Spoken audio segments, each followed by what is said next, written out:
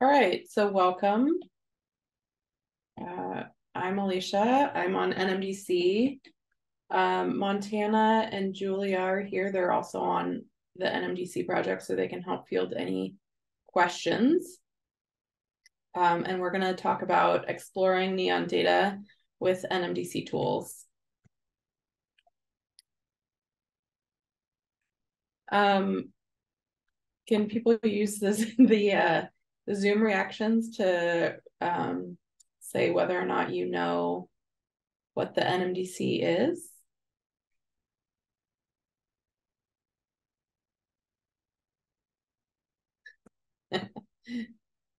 Montana, you know what the NMDC is? I had to find my button.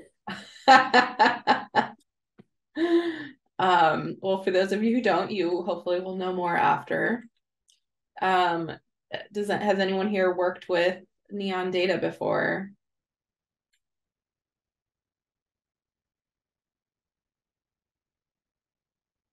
All right. Does your lab collect standardized metadata if you do lab work? And so one of the main reasons NMDC exists is reusing metadata is hard. So has anyone here ever tried to reuse someone else's data? And thumbs up or thumbs down. How did that go for people?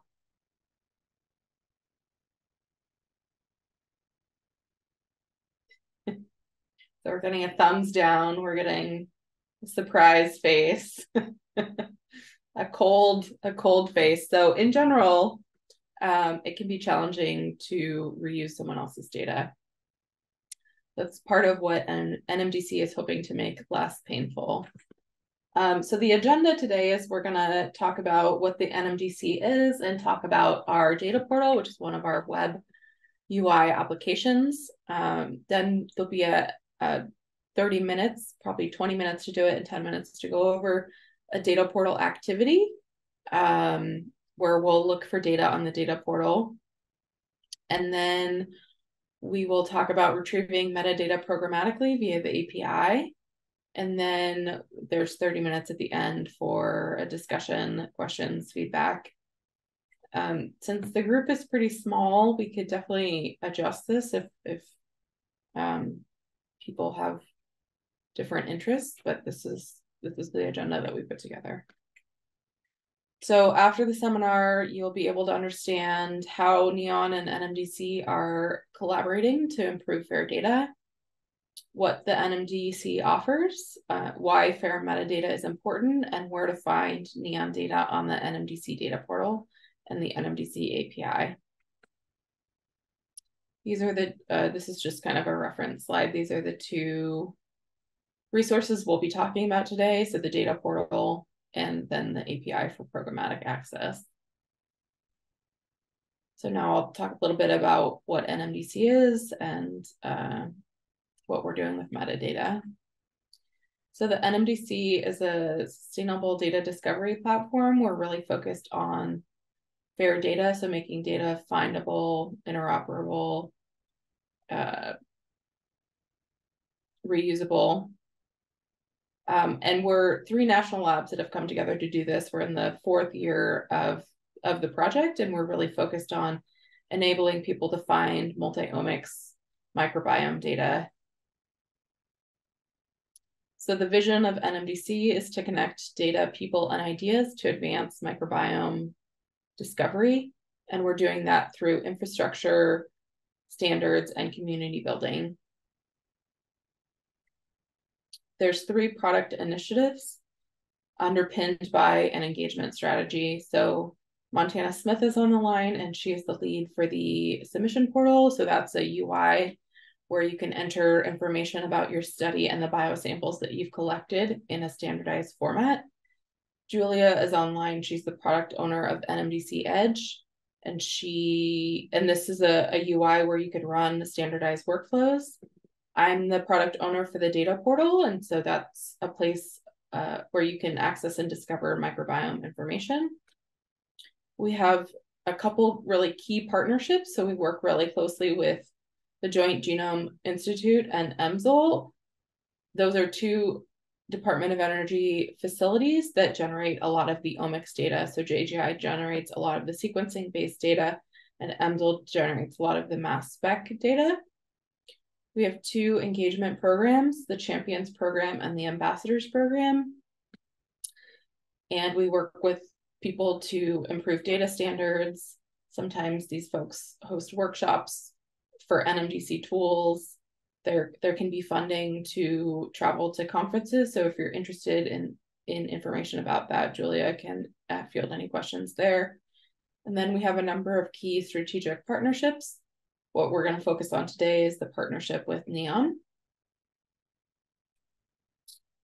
Now I'll talk about our data portal and how we're using it for data discovery. So metadata standards are important because it's difficult to reuse data from different labs if they're not using consistent field names, measurements, or units are unspecified, or terms are not being consistently used. So part of what NMDC does is makes terms, field names, units, etc., consistent. So data comes in and is formatted to be consistent via the submission portal, and then that data, which is now consistent, is then discoverable within our data portal. This is just a screenshot of what the portal looks like, and then we'll walk through some of the features to describe them in more detail so that you guys can do the scavenger hunt activity.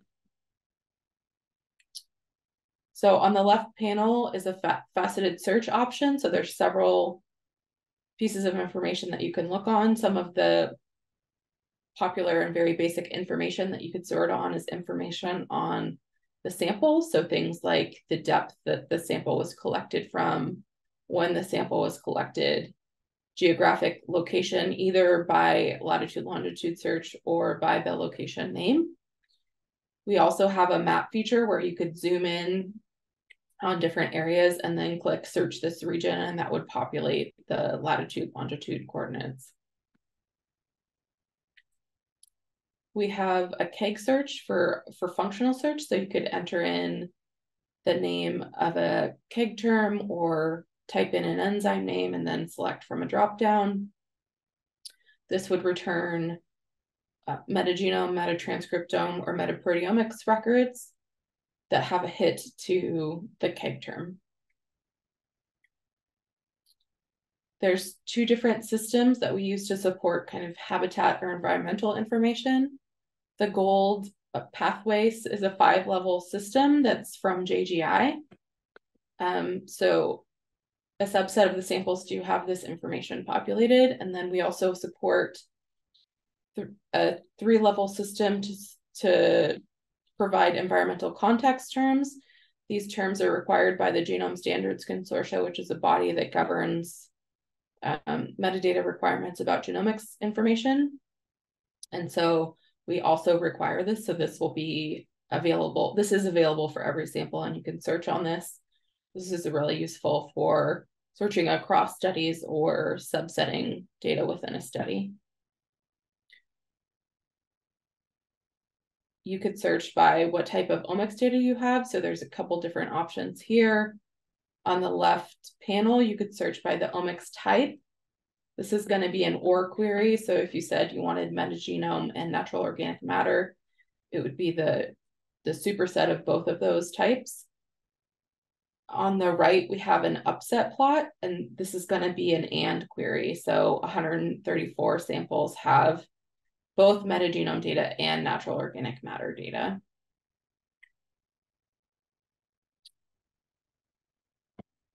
Below kind of the map and the collection date filters is going to be information on the NMDC studies. So you can click on this button here to filter records that are only part of this study, or you could click on this arrow over here and that would lead you to a detailed study page, which has quite a bit of information. So if we go there, this is an example of the study page. So it has a title, a description. This has what type of omics data it has and how many of those it has. There's information on who's in charge of the project. We have links out to some of the NEON resources, who's on the team. We have persistent identifiers throughout NMDC. So we create identifiers from everything from studies, biosamples, workflow runs, and then identifiers for files that get created as the output of workflow runs. Information on funding, sample counts, if there's things like related publications, etc.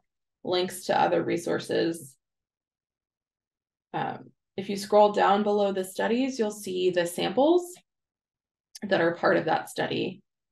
So similarly, you could click on this and navigate to the sample details page, or you could click here and that would expand and show you the output from the workflow results from that analyzes the metagenome raw data.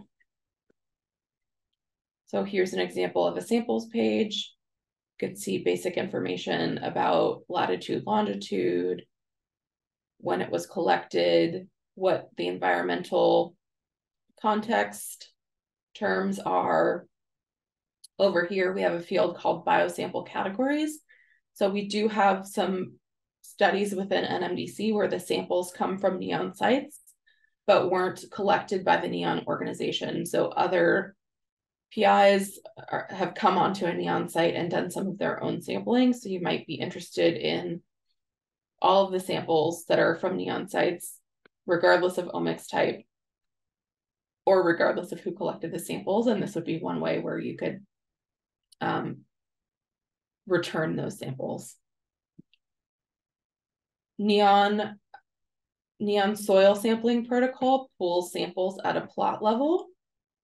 So they have 40 by 40 meter plots on different sites, and they take 1 to 3 cores, divide them by the soil horizon layer into mineral or organic, and then pool them. And so what we listed here is this is the biosample, and these are the 2 other biosamples that are from that plot that got pooled together for the metagenomics analysis.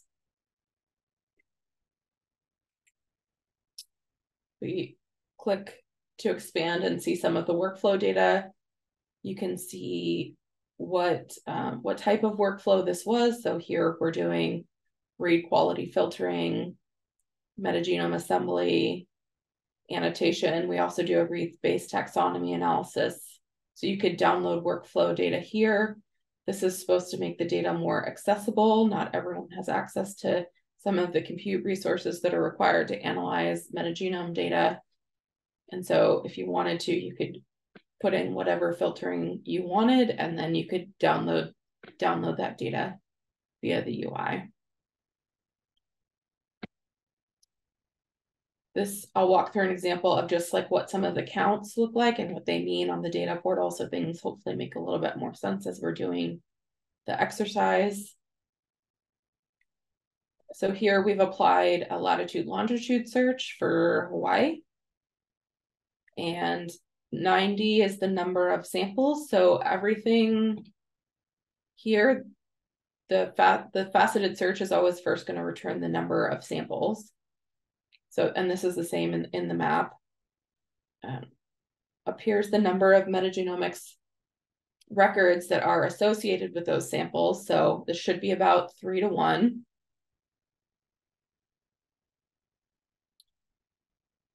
This is the number of samples that use that omics type or that combination of omics type. So in this example, we only have metagenome results. Down below is going to be the number of studies that have samples from this region. And then here is a separated by each study and omics type, how many metagenome records are there. This up here is how you're gonna clear your search filter. So you would just click on this icon and that's gonna reset the data portal. This is going to be important in the data portal activity. And now it's time for the activity. So there's a QR code, or you can follow the link. This is the link to the data portal, and then this is the link in the QR code for the questions that we're trying to answer. So we're gonna probably take about maybe 20 minutes to do this, and then we'll go through the answers. Or we could kind of go through it together. I know there's only a handful of people here. Does anyone have a preference of kind of doing this together versus individually? I think with a small group, maybe it makes sense to do it together. Okay. So let's go. Oops.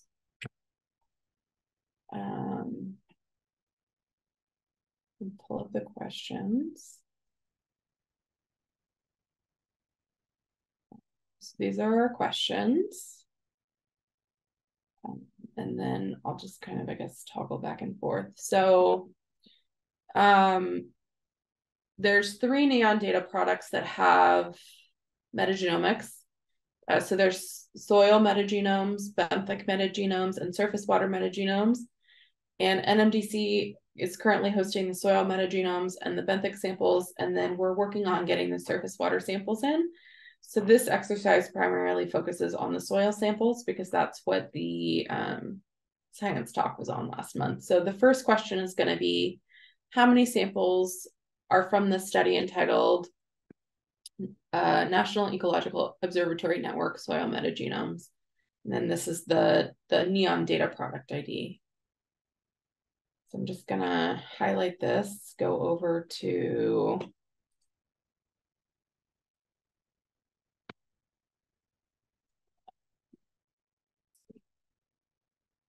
set this here.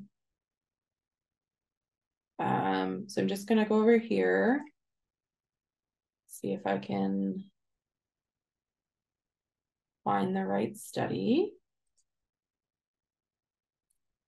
So I scroll down, it has selected this, it's filtering for this study. And so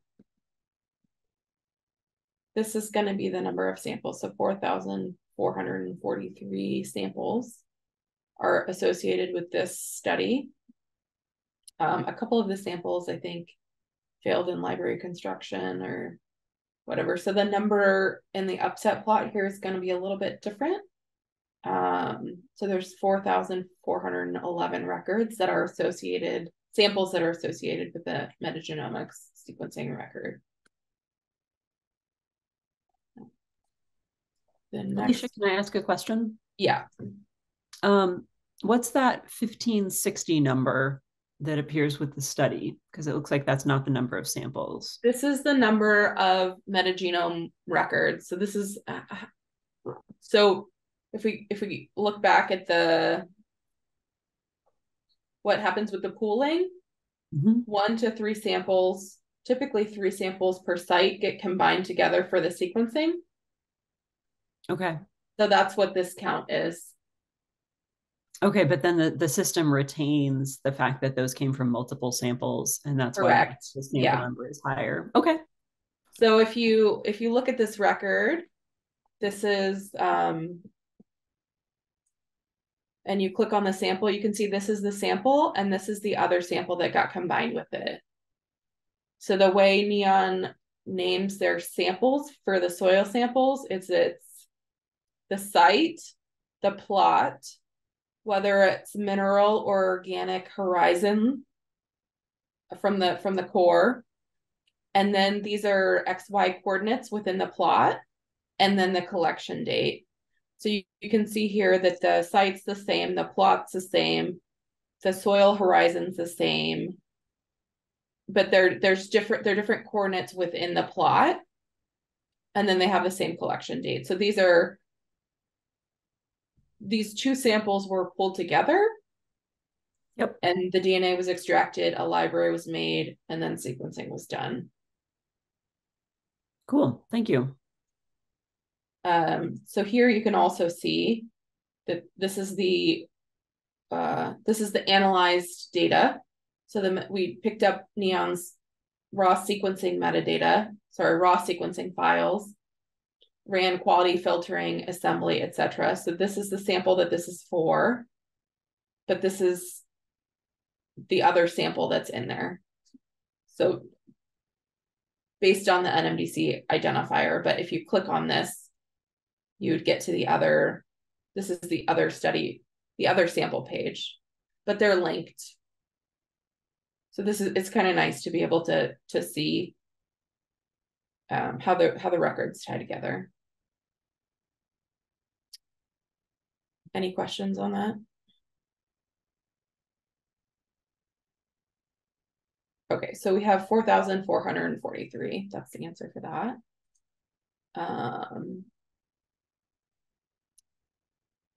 Let's see. What type of omics data does NMDC have for this study? So there's a couple different ways we could look at this. We can just look here and see there's only metagenomes, or over here, metagenomes, or up here in the bar chart. So it filters out and there's no match for the other omics types that we host.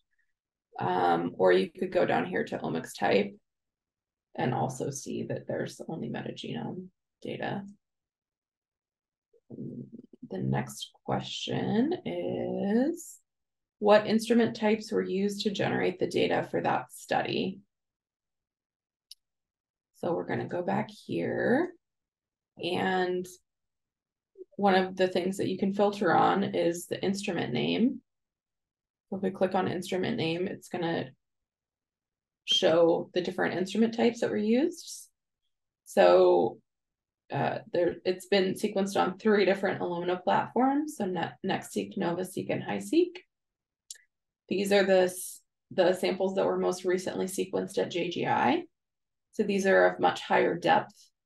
So therefore have like larger assemblies and are going to have more metagenome bins.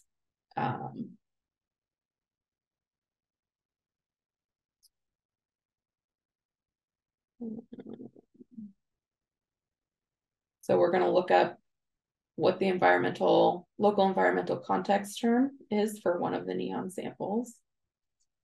So if we scroll down and we go back to one of the samples we were looking at. So we use, these are terms specified by the Genome Standards Consortium. It uses the ENVO ontology primarily, which isn't what Neon uses natively. And so what we've done is we've created a mapping table between the National Land Cover Database terms that Neon uses and the ENVO terms.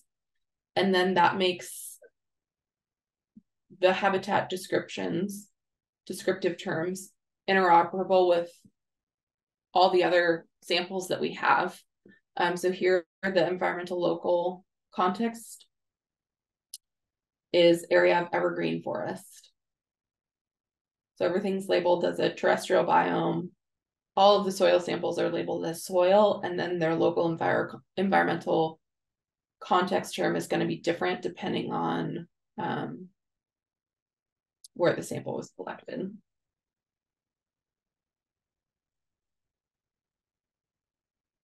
And then we learned about the related samples. So what samples are related to that sample. So in this case, there's one other related sample. It's the other one from the same plot.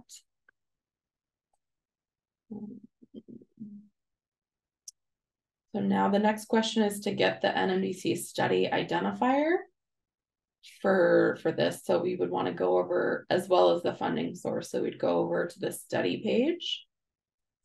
So there's a couple of different ways you could do this. We could go back to where we were, to the main landing page, or the study identifiers are listed here, and this is a link out to the study details page. I click here. So this is the NMDC identifier for this study. And then this is the NSF grant number.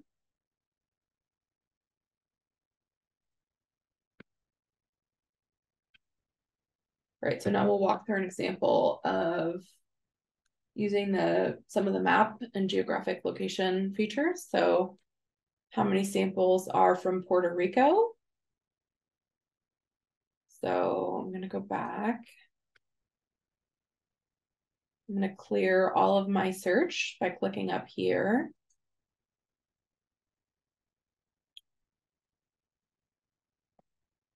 And then I like to use the map feature. So I just zoom in on Puerto Rico.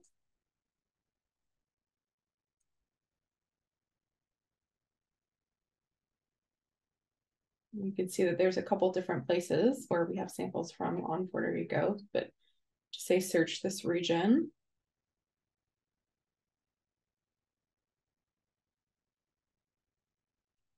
And you can see that there's 364 samples that are from Puerto Rico, from 2 different omics types. So this is, we have metagenome data, and then we also have natural organic matter data. We scroll down, we can find out that these are from 4 different studies. So GROW is a project to catalog watersheds globally. And so we have 2 metagenomes and 10 natural organic matter projects. This is a project to study carbon redox in a forest in Puerto Rico. And then there's samples from both neon benthic samples and neon soil metagenomes. So I think the next question was how many of those samples are from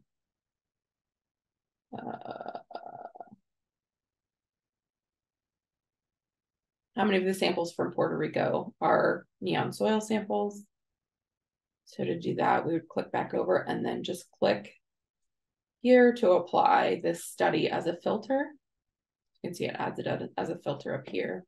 And then our results drop down to 194 samples. So 194 soil samples from Puerto Rico. All right, next we're gonna look at some other studies. So we're gonna look at this study, which looks at permafrost in Alaska. I'm gonna go back, I'm gonna clear all the search terms. And then I'm just gonna search for this study title.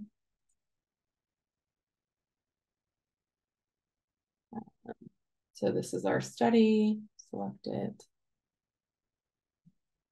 I think the question was what type of omics data do we have? So this is natural organic matter. We have 241. It's 1-to-1 here, the samples to the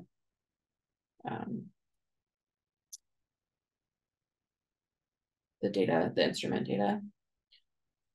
And then if we click on one of these samples, we'll be able to figure out whether or not it's from neon. So this is not a neon data product. So this is an individual PI, but they are doing sampling from a neon site. So you can see that from the biosample categories.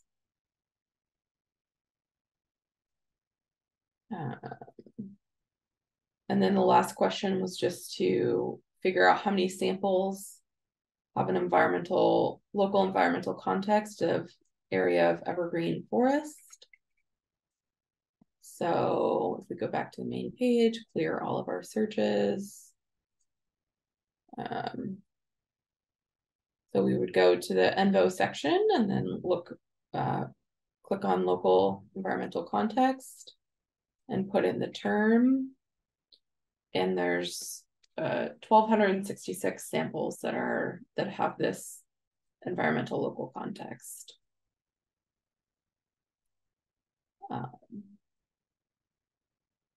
From a couple different studies, which is kind of fun. So that's the end of the training on the data portal. Were there any questions before we talk a little bit about the UI?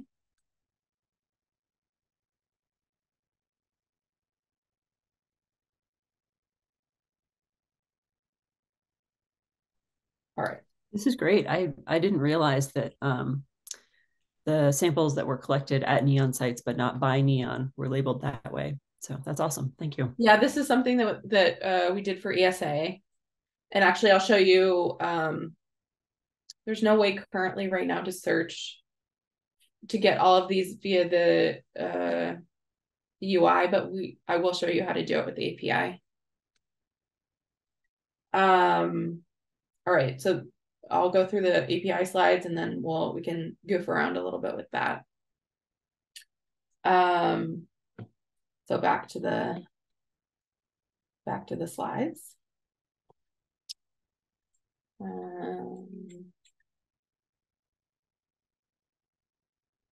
So API stands for Application Programming Interface. It's just an intermediate so that you don't have to know what the technology stack is on the back end. It's a pretty common analogy online from what I found that this is like comparable to going to a restaurant and giving your order to the waiter, and then the waiter communicates with the kitchen, and then the waiter brings back your order. So it's just an intermediate layer that is consistent and that you can access programmatically. This is how you can get to the NMDC API. So there's a web link and the QR code. The Swagger UI does have some auto-generated documentation that can be pretty minimal. So we've also put together some more user-friendly, kind of written by a human documentation with some examples that might help you if you're having some questions.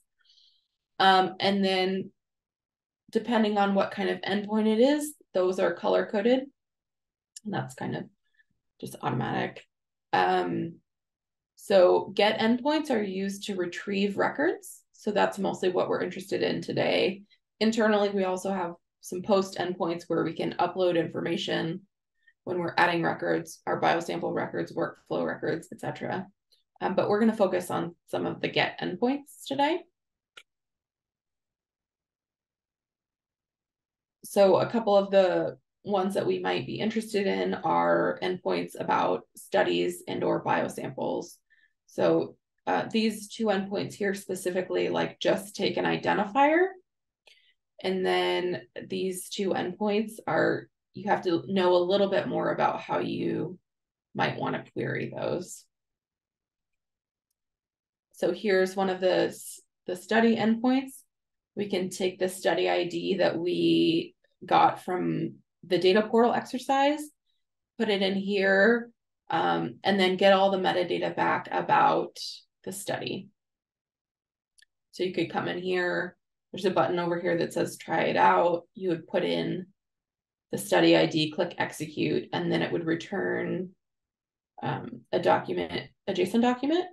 And then you could download that, or you can use curl or Python request library, or R, whatever your preferred choice is. Here's an example that's a little bit more complicated. So part of is how we aggregate, is how we say that biosamples come from a certain study. So if we were looking for all of the samples that came from the NEON soil study, this is what the query would look like for this endpoint. So you would say part of : and then the NMDC study. And you would get back a JSON document that had some metadata and then some results. So this says what the filter is. This is how many samples there are. So this matches what the data portal, what we found in the data portal. And then by default, it's going to return 25 records. You can change this if you want. So you might have to do some paging. So you'll see an example of that in the Jupyter notebook that we'll go over. And then in the results is where the first 25 records are, and then you would have to keep fetching them. Claire, this is what I was talking about. So this is if we wanted to look at a different study or just in general look at any samples that come from NEON sites. On our end, that you would use a field name of biosample categories and then a value of NEON to do that. Here I've intersected it with a search on another study. So I got the identifier for the 1,000 Soils research campaign. This was a project out of EMSL to catalog some soil samples across the US. It was a pilot study for a new call that they have called Monet, which is to catalog soil samples across the US. So you could do this as a combined query or just use the second part of it. But how we're going to do a more complicated query here is you just connect them with a comma. So here we're looking at for samples that are part of this 1,000 Soils study that have a NEON biosample categories of NEON. So this would return all the records just from this study. If we just put in the second half, if we just put in the second half, it would retrieve any samples from any studies that are from NEON sites.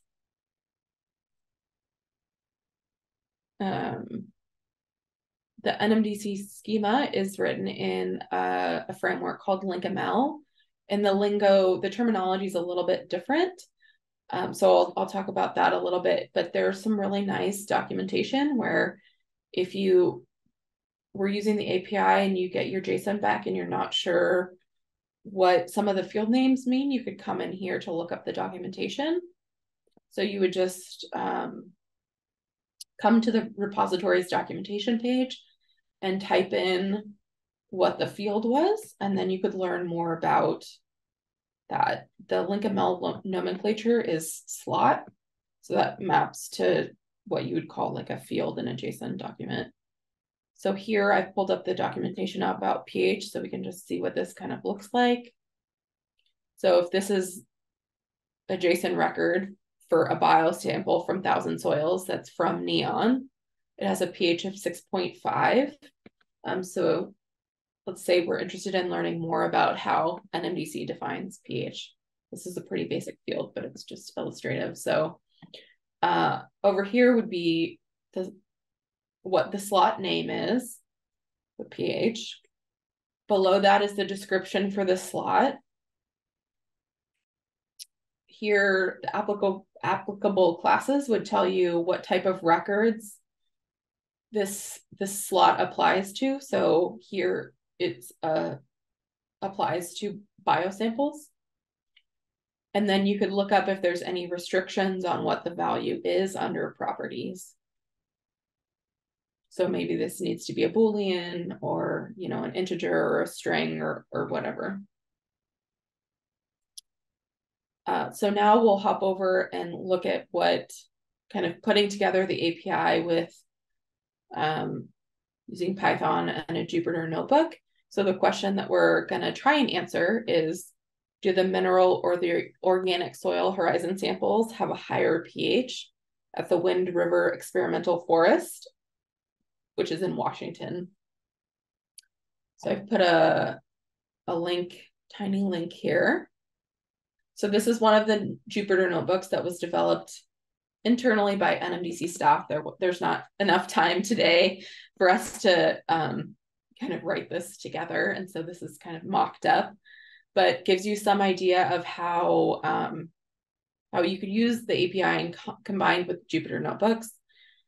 Just wanted to note that you could also do this with the NEON R packages, but we just wanted to illustrate how you would do this using NMDC directly.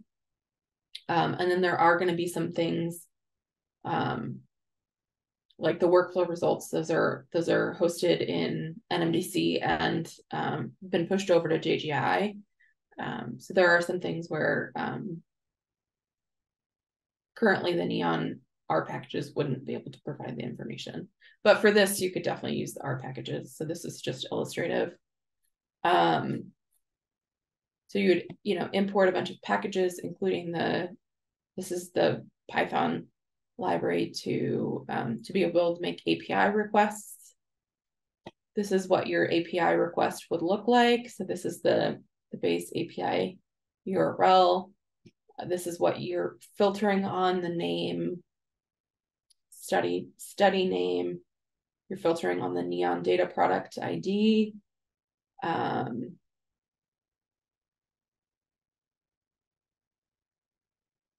And then here we're like looping through. Remember, I was saying that there's a max number of records that get returned. So we're doing this in a while loop to fetch all the records. And then we're parsing through and getting the geographic location name. So if we scroll down a little bit, we can get to the map. So this is pre-populated, but it's rather complicated. So if we zoom in on Washington, there's 2 sites, so we'll have to click and see which one is Wind River. Look at this, right?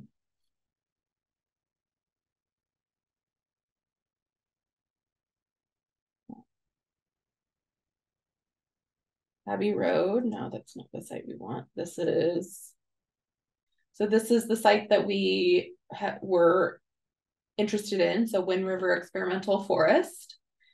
And we've plotted the pH over time, so by the collection date, and then colored it by the soil horizon. So here you can see that in general, the mineral horizon samples have a higher pH.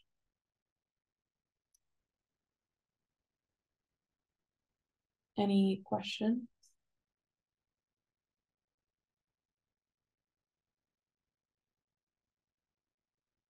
Okay, let me switch back over. So here, and I was able to export that plot and copy it in here. But you could look at, other sites. You can do whatever you want in the Jupyter Notebook. This is a link to the repository, the NMDC repository that has some of these notebooks. So if you wanted to look at the Jupyter notebooks that are pre-run, pre-compiled, you could do those here, or you could open them in a Google Colab notebook yourself. If you wanted to make edits, you would have to clone the repo and go from there. So that's kind of all that I had. And now we have time for questions, discussion. We do have a survey that we hope you'll take if you have feedback, to let us know what you learned, what you thought was valuable, what else you'd like to see from the NMDC Neon collaboration. Yeah. So let's see there's a couple people here from the NMDC team. So Montana's here. I mentioned she's in charge of the submission portal. Julia is in charge of NMDC Edge, and then Catherine and Bryn did most of the Jupyter notebooks. So any of us could field questions.